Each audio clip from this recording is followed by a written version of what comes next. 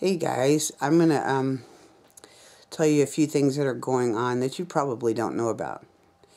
When the government shut down, the Bureau of Indian Affairs shut down, which is I hate the Bureau of Indian Affairs, but they are the go-between between Indians and the federal government and the treaties. And since they are, how do I say it, they are non-essential employees, the reservations are not getting fuel, food,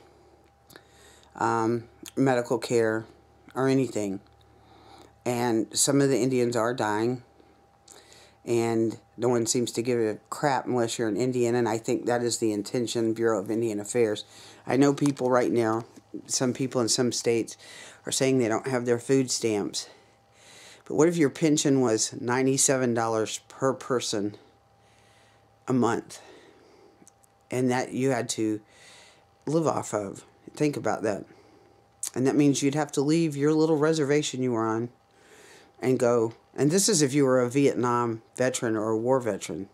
That's what they get, the American Indians. So you get it like $100 a month from the government because you served your country, and you have to take care of your wife, who may get like $50 a month. So that's $150. Although you've got a house, you still got to heat it.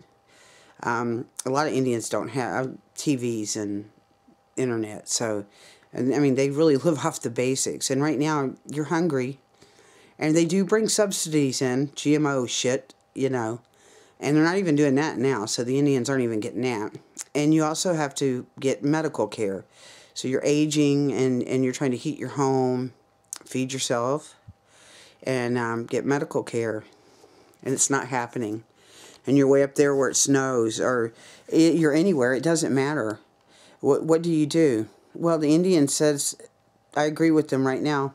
They are saying that their treaties are not being honored, and they want all their stolen land back.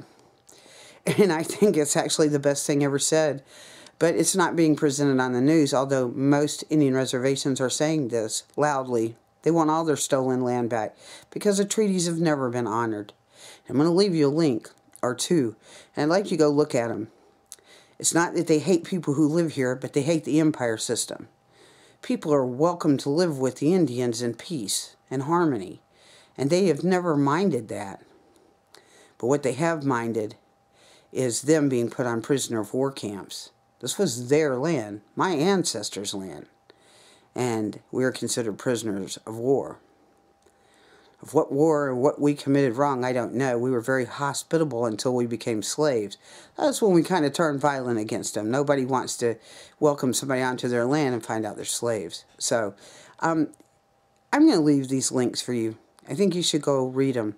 And actually, the one I'm really pointing to is that the Indians are demanding all their stolen land back.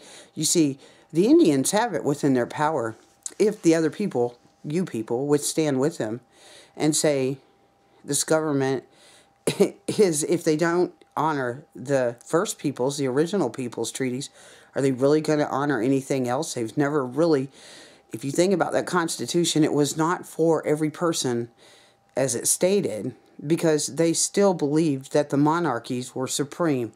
Even when they came here, they did. You have to go research this. So it was mainly for, and I've said this before, rich white men, because no one else was deemed, and they had to be rich white men. You should do some really looking back into American history.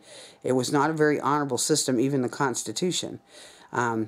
If it was for every man, as every man thought it was, and every woman should think it was, because we're part of the equation here, things would have been different, but that's not how it worked.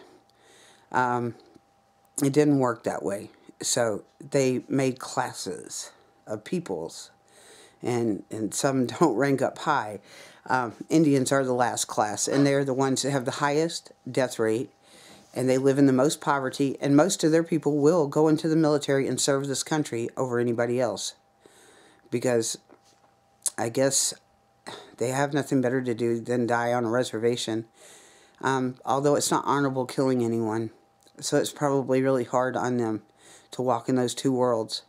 Now I'm going to tell you, I'm going to leave this for you, that they're demanding all the stolen land back. I think if every American got behind them, that we could form a new government, one that was for everyone, Not just for those few sitting in Washington, D.C. and those bankers behind them and whoever sits behind those bankers that we'll never know who is. We could take back this land. Wouldn't be that hard, but you'd have to just do something. So I'm asking you, just read this article and see what you think. And tell me what you think below. Peace, love, truth. I'm out of here.